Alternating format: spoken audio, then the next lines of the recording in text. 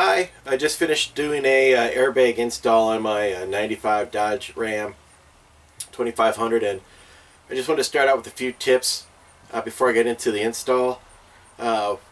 First, make sure you read the directions really well before you get started.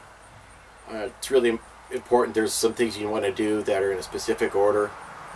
The second thing would be make sure you have all your tools ready to go. You're going to need a 3/8 drill bit, and it has to be at least that big because you got bolts going through a bracket that are that big, and a 5/16 drill bit for the air fittings that use to inflate the airbags. And you're going to want to get probably you're going to want to use a series of smaller to larger drill bits to get up to the 3/8 size. I was fortunate enough to have brand new hardened metal bits, and they just really went right through that frame without a problem. But if you try to do it with a big, just one 3/8, it's going to be miserable for you. And then if possible, try to get a friend to help you with this. There's a bunch of things that if you got two people, it'd just be so much easier. For me, I really don't have a whole lot of mechanical aptitude, and this probably took me about 4 hours. And if I had had all my tools ready and had a friend to help me, it's probably a 2-hour job. It's not really hard at all. It's just a little putsy and hard to, some places are really hard to get to by yourself, and it's hard to do some things by yourself because it's just the angles are tricky. So hope this video helps you. Thanks for watching. Okay, today I'm going to install the Lift LoadLIFTER 5000 airbag, and the instructions look pretty straightforward. You get a couple of airbags, of course, brackets, a nice pile of hardware, a couple of different U-bolt options depending on your truck setup, hardware to put the bag together, airline, pieces to install the airline, and of course the most important thing, a decal to let everyone know that you have an airlift product. So that's worth the purchase price right there. I have a Dodge, and of course, being the lucky owner of a Dodge, I get an extra step in my process. This plastic piece has got to come out. So there's 7 reusable fasteners I got to punch out of there and then put back in when the installation's done.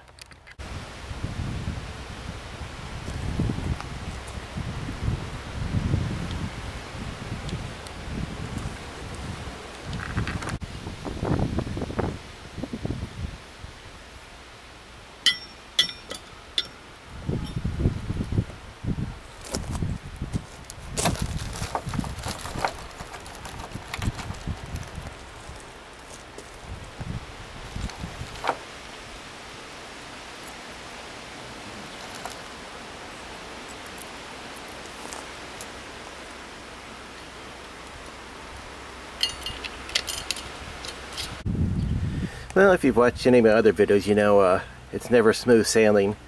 So I'm taking the loosening the lug nuts before I jack the truck up to make it easier to get the tires off.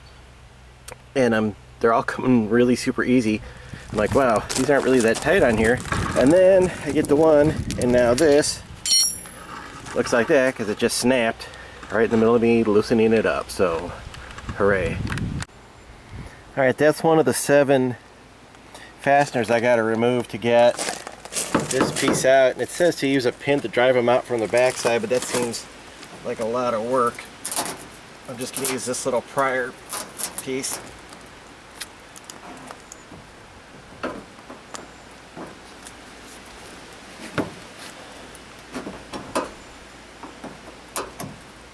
Oh shit. Alright.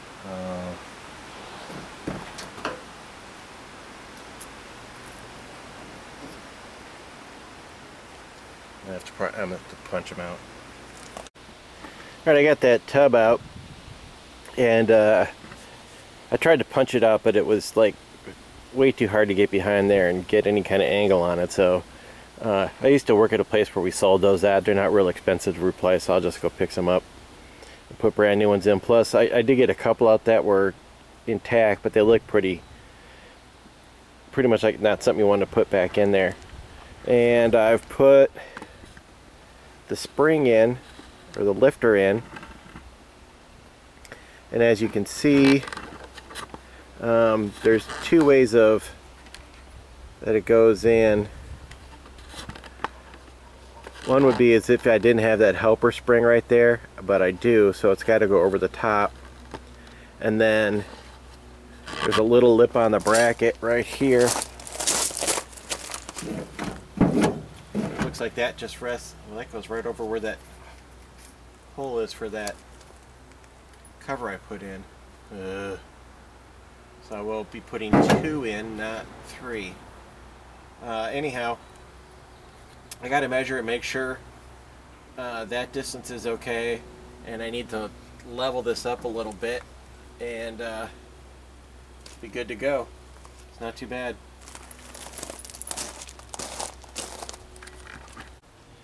Okay, well, this is almost a how not to video instead of an instructional guide, but basically what you have to do is this goes on the inside like that, and then once that's on the inside, this actually levels out nicely, and I can get to this hole to put that fastener back on. Although I need to put a spacer in, I don't know how I'm going to do that. It comes with a nut and washer. I may not be able to put that one anyways. It'll just be the outside ones. Also, when you're assembling this bracket, it has this little back lip on it, and when I put this one together, I put this on backwards, so if I put it in, then it faces down and I wouldn't be able to get my nuts tightened up. So it doesn't mention that in the instructions, but it's just kind of something you're going to come across as you're putting it together.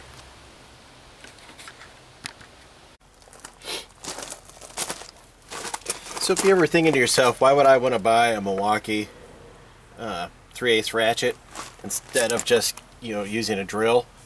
Well, this is a way easier angle than trying to put a drill into this space right here.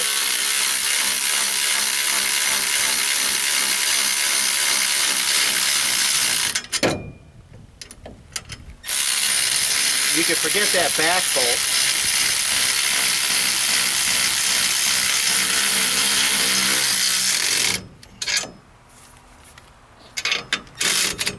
You can torque down on it too if you want to.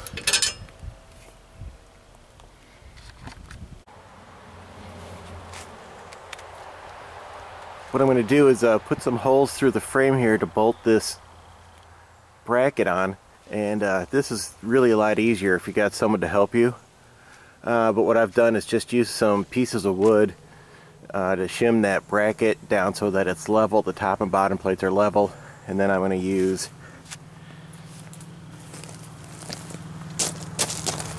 this guy right here. I'm just going to make a dimple in the center of each one of these holes, and that'll, 1, mark the center, and 2, keep my drill bit from sliding around.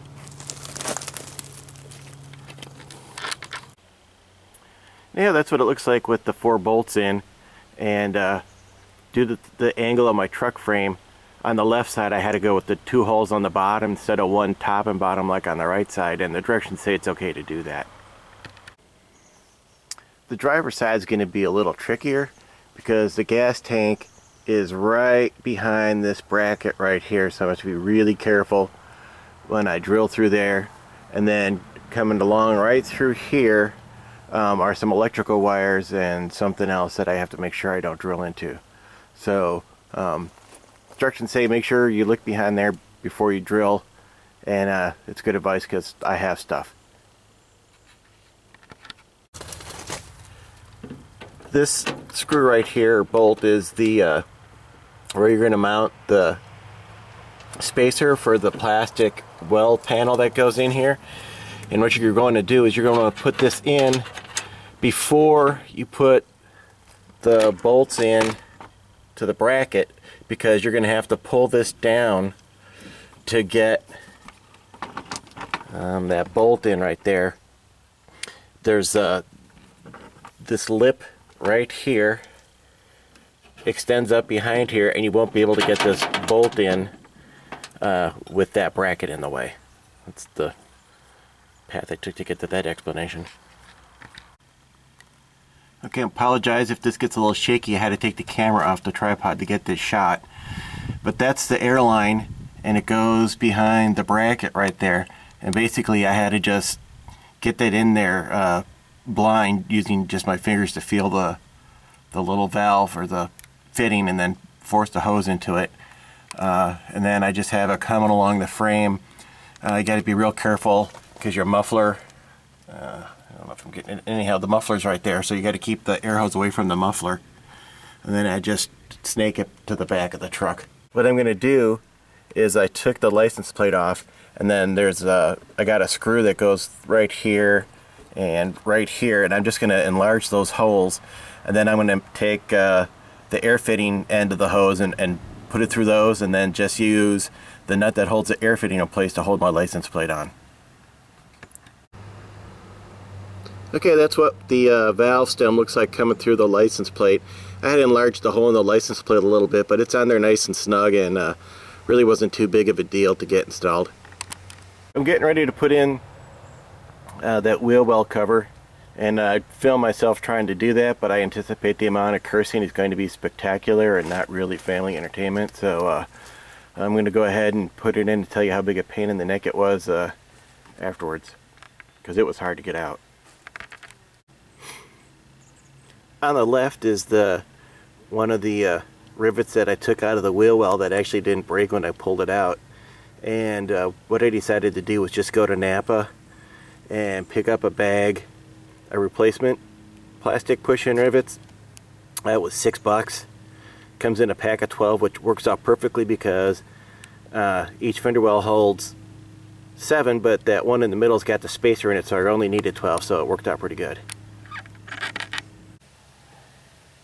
Okay, if you want to save yourself some aggravation, my advice would be, when you put this wheel cover back in, the bolt that's sticking out, put the washer on that bolt before you put these pieces in, because when you put this in, it makes it tight, and it's very hard to get that washer on there because this doesn't want to pull out. But once you get that washer on, then go ahead and put these rivets in on either side, and what that's going to do is hold that cover up in place and not pull down on that bolt, so then you can go ahead and put the nut on.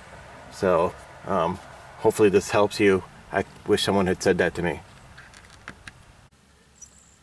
It's probably hard to see, but something I was concerned about is occurred with that fender well being pushed out by that nut. There isn't any clearance between the tire and that piece right there, so I'm going to have to trim that, and I'm going to trim it on the other side before I put the wheel on. Okay, here I am all done. I got my wheel well cover trimmed out. Not real pretty looking. I actually had to make it a little bigger than I was going to because I stupidly did not test the air before I put everything back together, and then when I aired it up to 30 pounds I could hear hissing, so I had to make it a little bigger to get my arm up inside there so I can get the hose inside that fitting a little better. Fortunately, I didn't have to take everything apart. I was able to just jiggle it and get it sealed up, so I'll test it a little bit and make sure it's still holding air, but overall not too bad of a project. And if you're thinking about doing it yourself, it's not too bad. I definitely recommend you get a friend. Take about half the time. Thanks for watching, and I hope this helped you.